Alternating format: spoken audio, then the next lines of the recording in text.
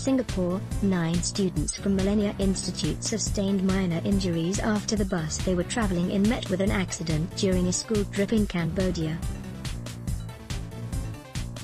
The injured students were part of a group of 30 students and 4 teachers, said Mrs. Dan Won Yu, the principal of Millennia Institute, in response to queries from Channel News Asia on Monday, May 28. The coach they were traveling in met with a traffic accident, said Mrs. Dan. 9 students sustained minor injuries and received medical treatment.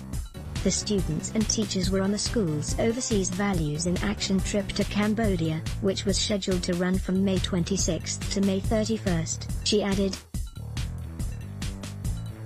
The trip has now been shortened, and the students and teachers will return to Singapore on Monday as a safety precaution, said Mrs. Dan.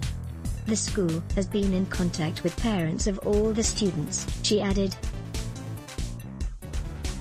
According to the Ministry of Education's MOE website, the Values in Action program is a learning experiences that support students' development as socially responsible citizens who contribute meaningfully to the community, through the learning and application of values, knowledge and skills.